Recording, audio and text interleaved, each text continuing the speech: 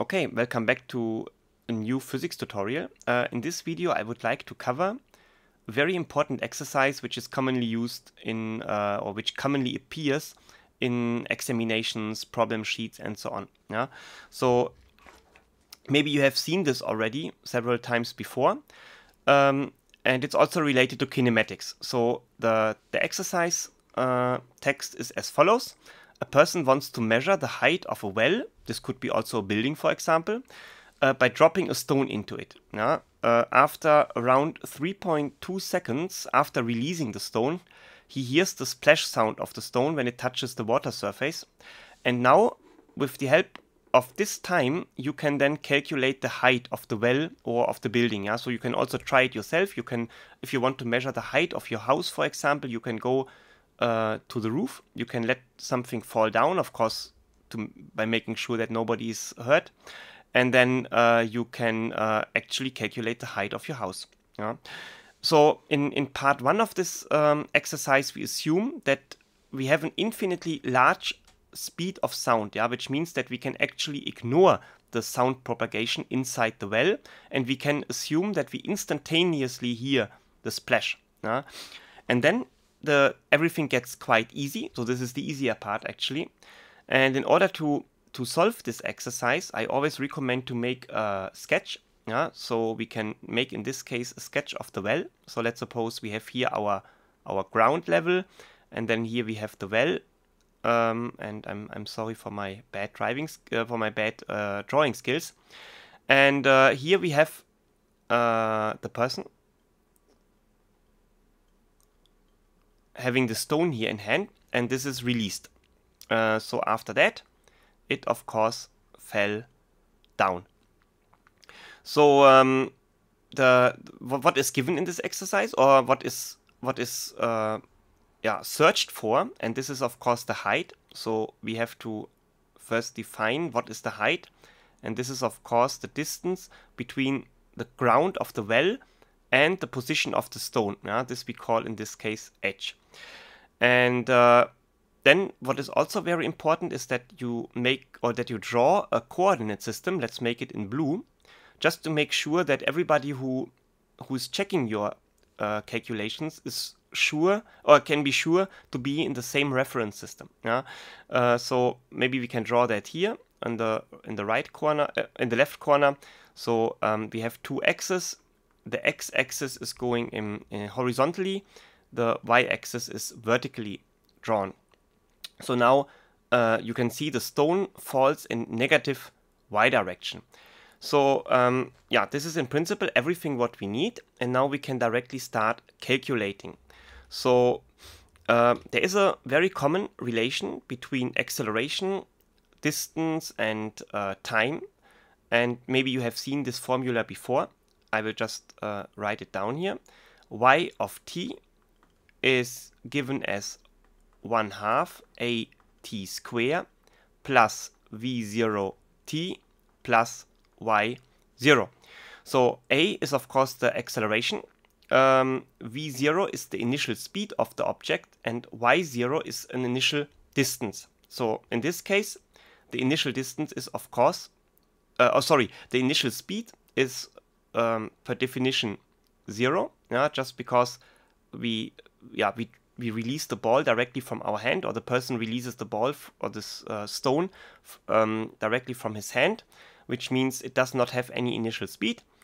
However, it has an initial distance. Yeah? So if we assume that here this is actually defined as the height of 0, the surface of the water in the well actually, then the stone is released from the height h, which means that here, instead of y0, we can directly write h.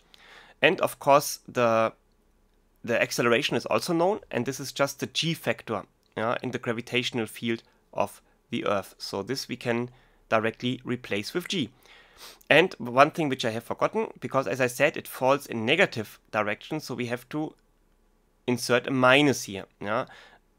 This is a thing which also is commonly forgotten by students. So now we can continue writing here. So this formula then turns into minus 1/2 gt square plus, and then this is 0, so plus h. Yeah, and we are interested in the position where the ball hits the ground. Yeah, so this is actually 0, as I said. So in this case, after this 3.2 seconds passed, the position y is given as 0. Yeah, and now we have an equation. We can solve that, and we only have to we have to solve this actually for h, for the height, because this is what we want to calculate. So we can write here h equal 1/2 gt square. And this is a very well-known formula. I'm sure you have seen this also in school or in university several times. So you don't need all this derivation here. You can also use basically your logic in order to derive that. But it's better to also use or to derive something from scratch, just to make sure that you are not going into the wrong direction. And it's always good to have a double check. So now we can use this formula now, and we only have to insert now all values. So now we have 1/2 times 9.18 meter per square second times, and then we have the time here 3.2 second squared, and this gives we can go a little bit down. This gives as a result, I have calculated this already with my calculator, 50 times 50.22 meter, and this is the height of the well by using this method here and assuming an infinitely large speed of sound, as I have said before. But of course, this is only half of the truth. This is physically cannot be correct, because we know that the speed of sound is given as around 330 meter per second under normal condition. Yeah. So now in part B, we actually want to now take the speed of sound into account. And yeah, this does change a little bit, but the solution will be more complicated. So the first thing, we can use the formula which we have obtained before already, this h times 1/2 gt square. But now this is not the full time anymore, t, which we have to take into account, but only the falling time of the stone. So this we will note maybe with tf. Yeah? In addition, we have another height now, which is c times t, the speed of sound multiplied with the time which the sound wave needs to reach from the bottom of the well to the top, yeah, to the ear of the person who has dropped the stone. So in this case, this is of course equal to the height of the well. This is also equal to the height of the well. Yeah. So what we can do here, we can just subtract this equation from this one. Yeah. The left side, of course, is 0. Yeah, because h minus h is 0, and for the right side, it appears 1/2 gtf squared minus cts. And now there's still one problem. We have now one equation here, but we have two unknown variables. Ts we don't know and tf we don't know. However, so we need now one other equation in order to replace one of these variables. And then at the end we only have an equation where there's one unknown variable inside. So the other one we call the total time, which is maybe here in this case denoted as t, and this would be the sum of these two, ts, the sound time, plus the falling time. And this time t we actually know, this is exactly the time information which we have from the exercise text. Yeah, so now it gets actually very simple. We only have to solve this for ts, for example. So we can write here ts equals t minus tf, and then we can use this ts here and replace that ts, and then we have only t, which we know, and the unknown variable tf inside our equation. So what we have now is 1/2 gtf squared minus c times t minus minus tf equal 0. Just this equation above. And now we can rearrange this formula a little bit. So we can write, or this equation, and we can write 1/2 gtf squared plus ctf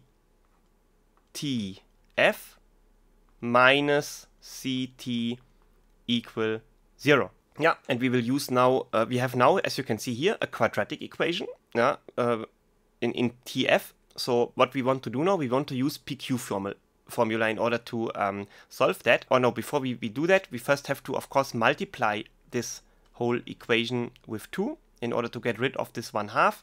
And then we also have to divide it by g in order to get rid of that part. And then at the end, when you do that, you get here tf squared plus 2 times c over g, tf minus 2 times c over g t equals to 0. Yeah, and now we can use, as I said, PQ formula in order to solve that. So in this case,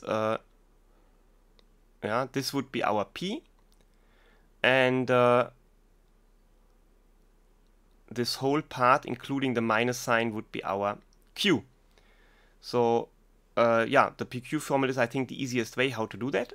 So the only thing which we have to do now, we have to write down TF is, of course, minus P/2. So we have to write here minus C over G plus minus, because we have two solutions, and then here we have to write P square, so P/2 square, C square over G square, minus Q, so plus 2C over G. Yeah, and this is everything. Now we can insert everything into our calculator. I will not now insert all the values here into this formula because it will be quite lengthy. However, when you recalculate that, and I really highly recommend to do that, then you should really insert your values. You can see that all the units will go away and so on. But I will do that I will just give you the example, I will just give you the result here, because I think it's a little bit faster. So I have calculated this with the help of a calculator, and as a result I obtained 3.06 seconds. And this is actually the falling time. So the falling time is now a little bit smaller than the one which we have, which is given in the exercise, this 3.2 seconds, just because the rest of the time difference between this time and the total time which is given is here in this case the sound time. Yeah, and now in the last step, when we have this result here, the only thing which we have to do, we have to insert this into our formula which we have shown in the beginning, this 1/2 GTF square. This is one of our assumptions here in the beginning. Then